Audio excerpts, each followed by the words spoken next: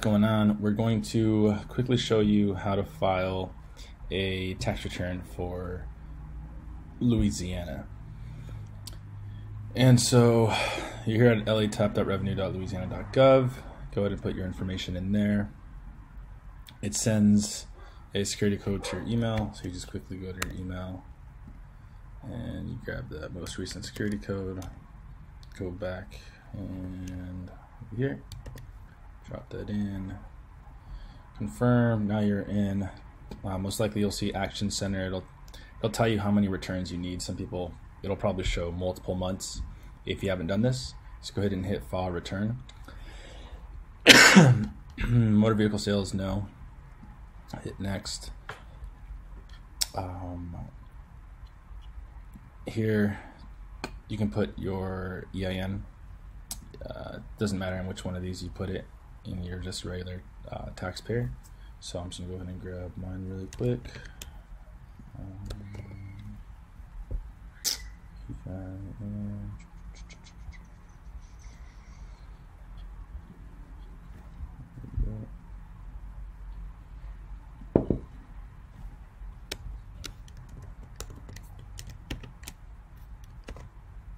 Okay, gross sales of tangible personal property.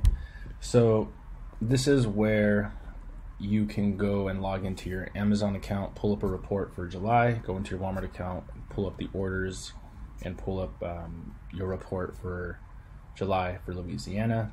You just filter by state, grab the sales. You can throw it in here. So let's say it's, and for me this was $0.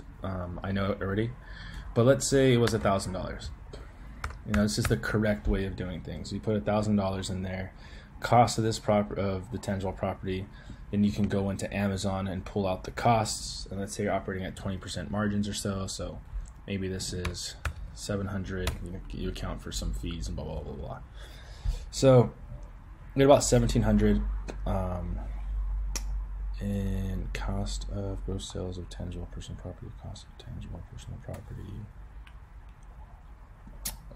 You can forget about this.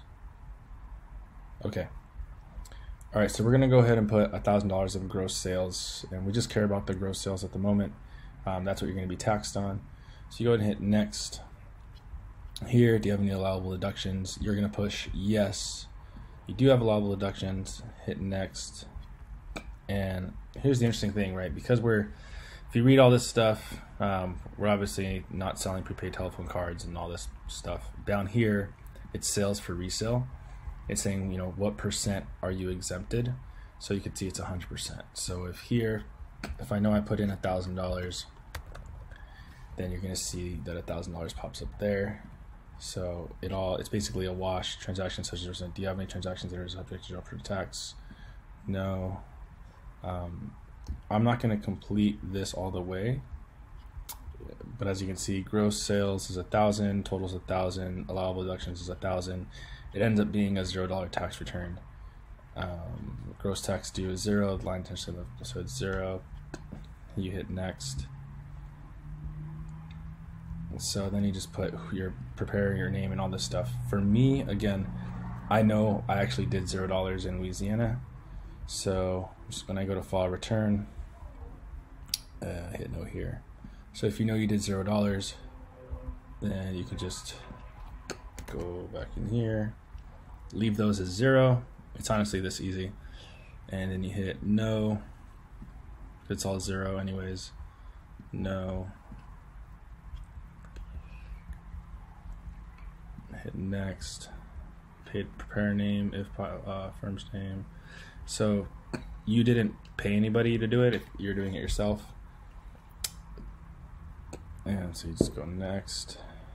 Change the status, nope, it's not applicable. Hit next.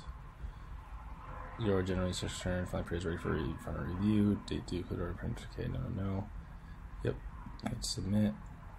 And then here, if you're using LastPass, it's pretty nice because you just come in here, put your password in, hit OK, and then that's it. You just filed your Louisiana tax return. All right, let me know if you have any questions.